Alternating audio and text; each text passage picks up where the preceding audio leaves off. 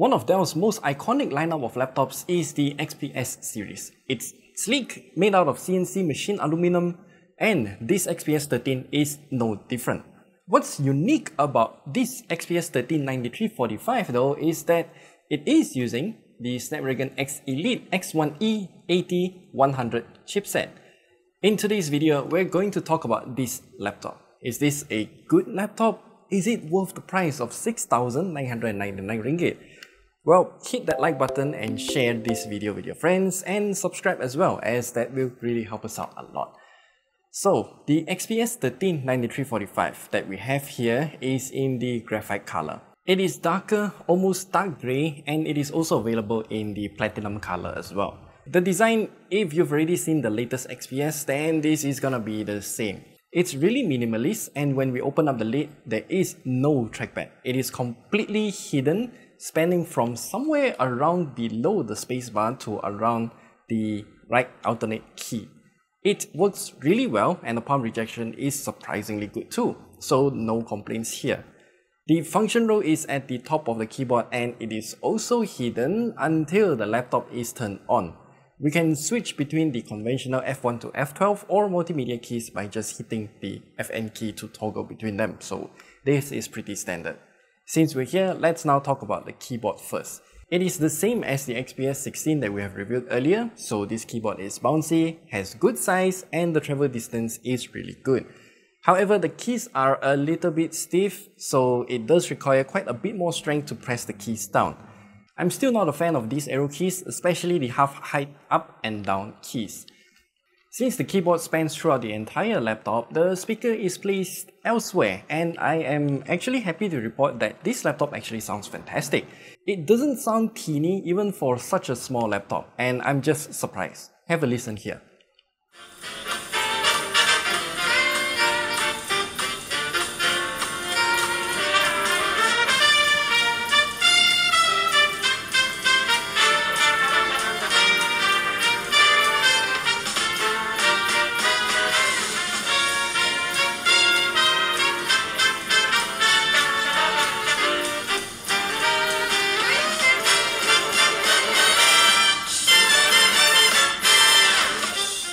Now let's talk about the screen. The XPS laptops always have the best looking screens, and this XPS 13 is no different either.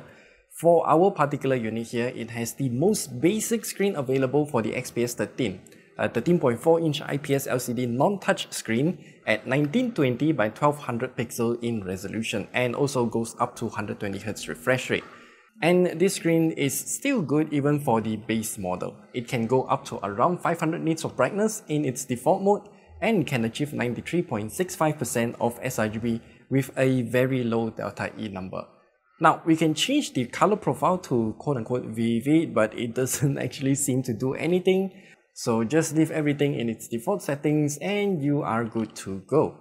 There is also an option to upgrade to a higher resolution display with touch, or straight go to an OLED screen.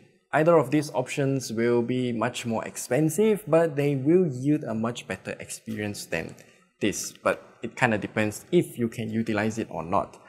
The ports though are actually quite disappointing. We have only two USB 4 40GB per second ports, one on each side.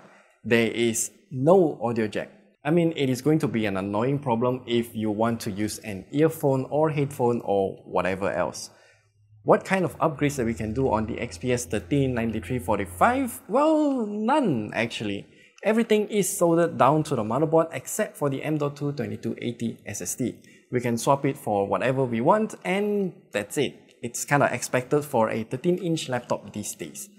Now, I know that we have previously said that the XPS 16 9640 is not really a good laptop.